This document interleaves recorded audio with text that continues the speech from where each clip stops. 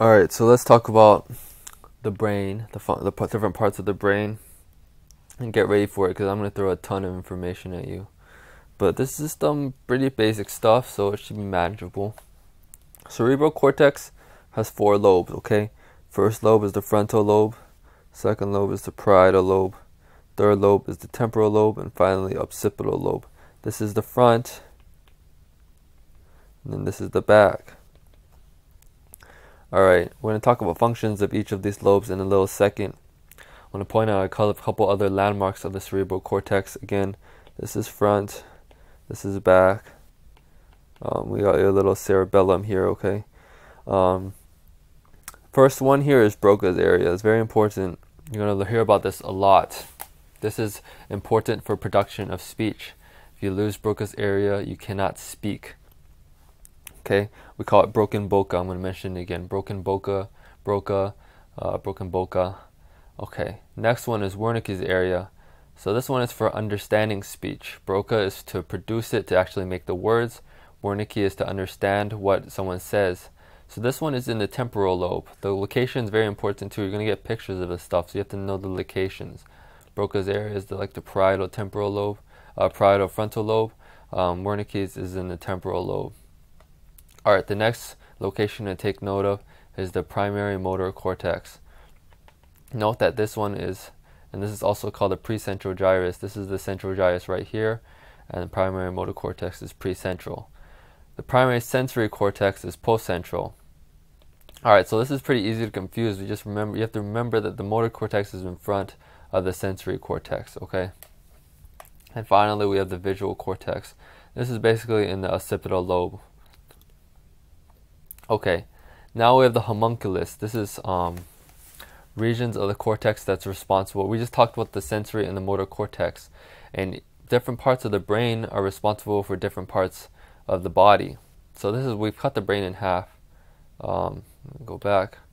We cut the brain in half. As you can see, you can just imagine this is the other half here that we're not going to talk about. So this is a cross section. Medially is responsible for the lower limbs. Medial, I don't know what half, excuse me for that. Medial equals lower limb. And then the lateral part is the face and then the upper limbs.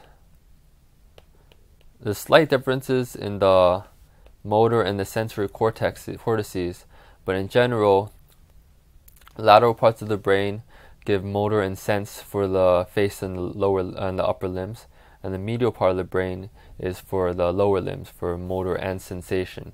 And this will be important, so just keep that in mind for now.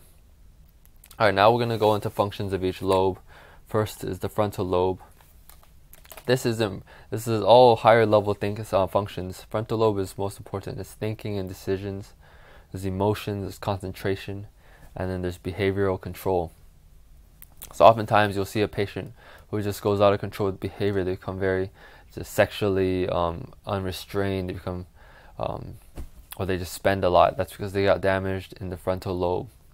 Okay, parietal lobe is right here. It's responsible for perception and for language. We talked a little bit about Broca's area. That's in the parietal lobe for production of speech. Perception, there's something called hemi-neglect, where if you lose your non-dominant parietal lobe, which is usually your right side, you have what happens is you lose perception of the opposite side of your body.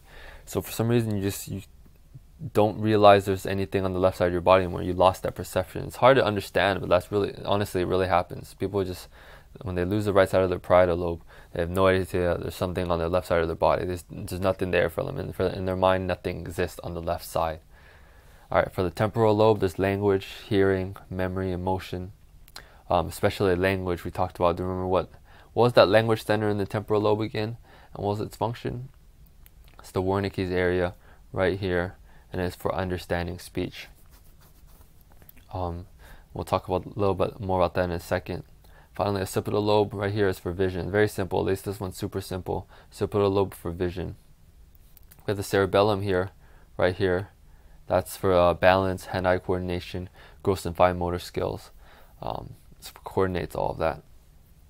And then we have the brainstem right here, This is it's like your older part of the brain for vital function of the body. It regulates body temperature, regulates heart rate, breathing.